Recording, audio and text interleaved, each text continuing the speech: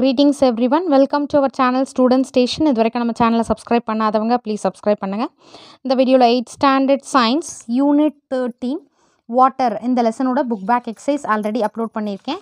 So நீங்கள் வந்து புக்கில் வேணும்னு கேட்டிருந்தீங்க, வீடியோ வந்து புக்கில் எடுத்த மாதிரி போட சொல்லியிருந்தீங்க, சிஸ்டம் வேண்டான்ற மாதிரி. ஸோ இதில் வந்து ஷார்ட் பண்ணியிருக்கேன். அதே மாதிரி டீட்டெயில் எல்லாமே பெருசாக இருக்குன்ற மாதிரி கேட்டிருந்தீங்க. ஷார்ட் அண்ட் இது வெர்ஷன் இது மேக்ஸிமம் அது மாதிரி நீங்கள் எழுதுறதுனா இருந்தால் எழுதலாம், அப்படி இல்லையா இதில் எழுதிக்கோங்க. First one, Roman number 8, answer in detail. First one, how is water purified at a water purification plant? Water purification plantல water வந்து எப்படி வந்து purify பண்ணுறாங்க, என்னென்ன மெத்தட் ஃபாலோ பண்ணுறாங்க, யூஸ் பண்ணுறாங்க அப்படின்னா பேஜ் நம்பர் 146 146ல் மேலே இருக்குது பாருங்கள் பேராகிராஃபில். In conventional சரியா, in conventional water treatment plants water is subjected to different processes for purification. அந்த ப்ராசஸ் என்னென்னு பார்க்கலாம். இதை எழுதிட்டு ஃபஸ்ட்டு செடிமெண்டேஷன் எழுதிக்கோங்க. ஸோ நல்லா கேர்ஃபுல்லாக கவனிச்சிக்கோங்க. ஹெட்டிங் வந்து செடிமெண்டேஷன் எழுதிட்டு இன் செடிமெண்டேஷன் டேங்க்ஸ், அதுக்கடுத்து லாஸ்ட் 3 லைன் வந்துடணும்.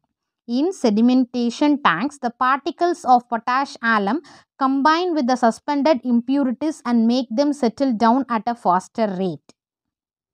ஓகே, இந்த பார்ட்டிக்கல் பொட்டாஷ் ஆலம் ஆட் பண்ணதுனால அந்த சஸ்பெண்டட் இம்ப்யூரிட்டிஸ்லாம் வந்து சீக்கிரமாக செட்டில் டவுன் ஆகிறதுக்காக யூஸ் பண்ணுறாங்க செடிமெண்டேஷன் டேங்க்கில். ஃபில்ட்ரேஷன் அப்படின்னு எழுதிட்டு ஃபில்ட்ரேஷனில் இது இருக்கு பாருங்கள். Water bosses through the layer, these layers கிடையாது, the layers and becomes free from any remaining dissolved or suspended impurities completely. Filtration போட்டு இந்த 3 லைன்ஸ் எழுதிக்கோங்க.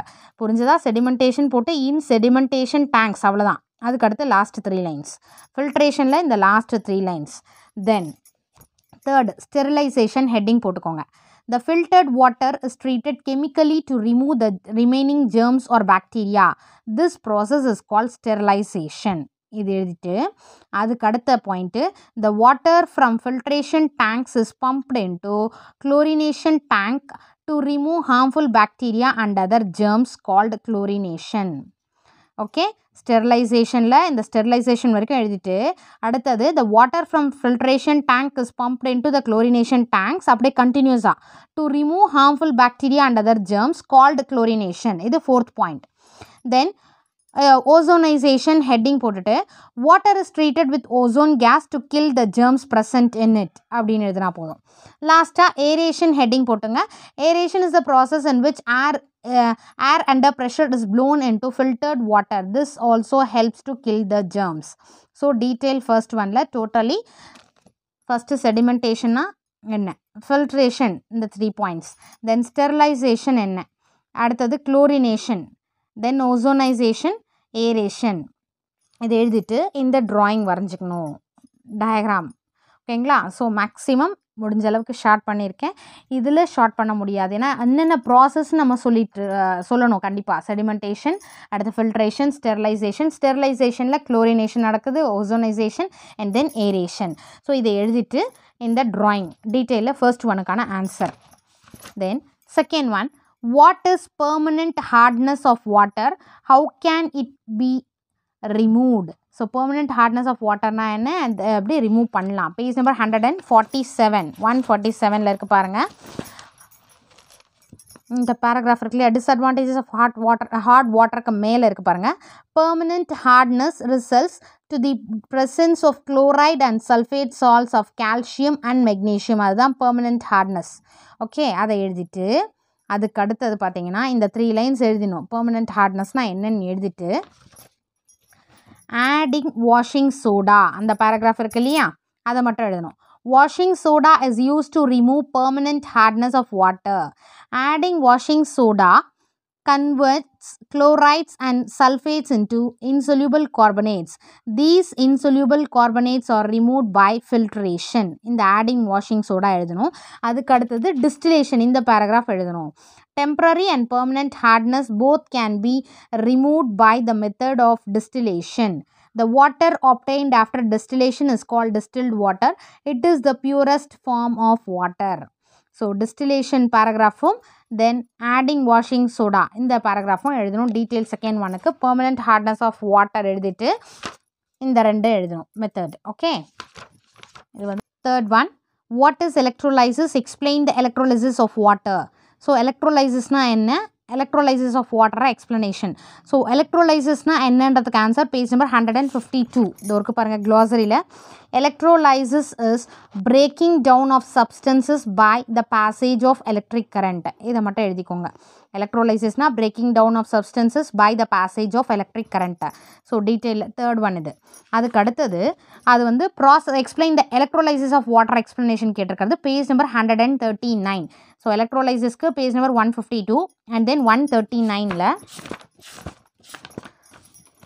electrolysis of water இந்த heading இருக்கு இல்லையா, அதில் வந்து 2 test tubeலேருந்து ஸ்டார்ட் பண்ணிக்கோங்க. 2 test tubes are placed on the electrode. அது as shown in the figureலாம் வேண்டாம். 2 test tubes are placed on the electrodes. The electrodes are connected to a battery and current is passed until the test tubes are filled with a particular gas.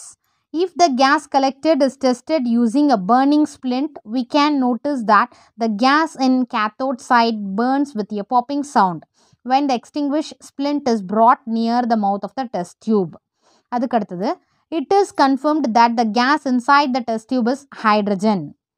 The burning splint placed near the anode side burns more brightly, confirming that it is oxygen gas. Water is made up of hydrogen and oxygen. The ratio of hydrogen and oxygen is 2:1. Hence, for every 2 volumes of hydrogen collected at the cathode, there is 1 volume of oxygen collected at the anode. So, இது எழுதணும் 2H2O. It goes undergone electrolysis 2H2 hydrogen gas and then oxygen gas. Okay வா? So, இது வந்து arrow markன்றது gas. இந்த drawing வரையணும். இதிலேருந்து test tube வரைக்கும், அதாவது 2 டெஸ்ட் டியூப்லேருந்து ஸ்டார்ட் பண்ணுவோம் இல்லையா, 2 டெஸ்ட் டியூப்லேருந்து ஸ்டார்ட் பண்ணி டெஸ்ட் டியூப் வரைக்கும் எழுதிக்கோங்க. அடுத்து ஈட்லேருந்து ஸ்டார்ட் பண்ணி இதில் மேக்ஸிமம் நம்ம வந்து இந்த எலக்ட்ரோலைசிஸ் ஆஃப் வாட்டரில் ஷார்ட் பண்ண முடியாது, நீங்கள் அந்த ப்ராசஸ் எழுதி தான் ஆகணும். இதை எழுதிட்டு தென் drawing detail third ஒனுக்கான answer. Fourth, explain the different ways by which water gets polluted. Page number 149. 149லேருந்து start ஆகுது. எப்படி வந்து வாட்டர் வந்து பொல்யூட் ஆகுது அப்படின்னா, ஃபஸ்ட்டு ஹவுஸ் ஹோல்ட் டிட்டர்ஜென்ட்ஸ். இதில் வந்து நீங்கள் எது ஈஸியாக இருக்கோ அந்த 5 ஹெட்டிங்ஸ் வந்து சூஸ் பண்ணிக்கோங்க. House hold டிட்டர்ஜென்ட்ஸில் house hold and cleaning detergents R a major cos of water pollution, இது ஒன்று. அடுத்தது, when we use products with microbeads they go down our drain and pollute water bodies. Okay, household detergents ஒரு இதில் 2 point இருக்குது. அடுத்தது domestic sewage. அதில் பார்த்தீங்கன்னா untreated sewage contains impurities such as organic matter from food waste, toxic chemicals from household products and it may also contain disease causing microbes. இது வந்து domestic sewage. So இது ஒரு ஹெட்டிங். அடுத்தது heading இது domestic waste and plastics. இதில் பார்த்தீங்கன்னா solid waste including plastics are disposed of or end up in water bodies such as lakes, rivers and the ocean. இது third. Then agricultural activitiesல பார்த்தீங்கன்னா fertilizers, pesticides and insecticides used in agriculture can dissolve in rainwater and flow into water bodies. Okay, such as rivers and lakes. இதுதான் எழுதலாம். அடுத்தது industrial waste. Many industries release toxic waste and is regulated into water bodies. ஓகேங்களா? So இது எழுதினோம். many industries release toxic waste and is released into water bodies. அது வந்து pollute ஆகிறது என்னன்னு எழுதுகிறோம். Next oil spills. Oil spills cause water pollution which is harmful to aquatic life. Then thermal pollution. Water used for cooling purposes is discharged back to a river or to original water source at a raised temperature and sometimes with chemicals. So detail fourth ஒன்னுக்கான answer இதோட முடியுது. இப்போ நான் இதில் வந்து எப்படி நான் சொல்கிறேன் short பண்ணுறதுன்னா, இதிலே ஹவுஸ் ஹோல்டில் 2 பாயிண்ட் இருக்குது. டொமஸ்டிக் சீவேஜில் வந்து ஒரு point, I mean totally 3 lines. Then domestic waste and plastics 1 2, இதிலே 2, இதில் 2 பாயிண்ட்ஸ் இருக்குது.